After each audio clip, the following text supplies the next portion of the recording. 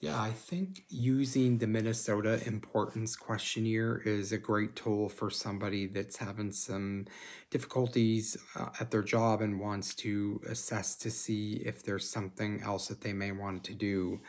It's a good choice. It assesses how an individual feels about their current job. So the assessment will ask them various questions to ask them what they like about their job, what they don't like about their job as and it also is nice because it's been around a long time. It was created in 1967, so it's been refined over time to stay with the times, but it has plenty of years to show its validity. There is a long form that consists of 100 questions that makes up 20 subscales that will measure satisfaction with things like ability, achievement, compensation, policies, things like that, things that are in regards to their current job. And there's also a short version that uses a 5-point Likert scale with about 20 different items. Uh, that type of scale, as you know, is widely used, and it's the type of scale that has been around. It's been stable.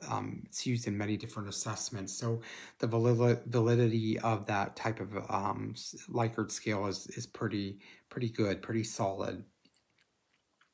Uh, each item will mention a particular reinforcer in their work environment, and it'll ask them to respond of how satisfied they are. So the scale will be very dissatisfied, neither satisfied or dissatisfied, satisfied or very satisfied. So that's kind of how they all will read.